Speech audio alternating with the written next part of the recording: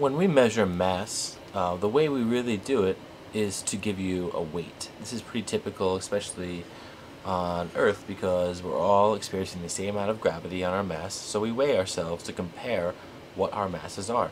So the answer to this question for the most appropriate method for measuring the mass of some cheese is a weighing scale.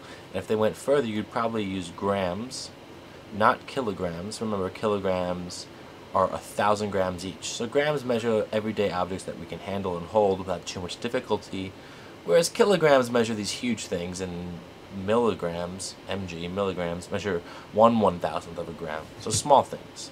So the answer here is a weighing scale, but let's go over the other options. And I think a reason why many students often get this wrong is that you are taught correctly that weight is not mass. So when you see weighing, you automatically dismiss that as the answer.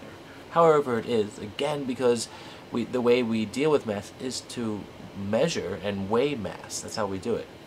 A measuring cup.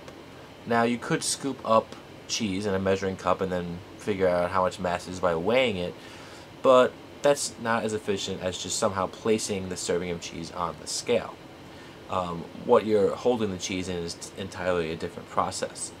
So the measuring cup, this would definitely be relevant for measuring liters or the volume of some kind of liquid in general. Sorry about the handwriting there. A thermometer deals with temperature, so this is a measurement of heat.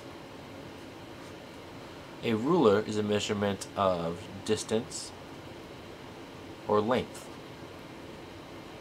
So sometimes, even if you feel unsure about the word weighing, look at these other choices. None of them deal with mass.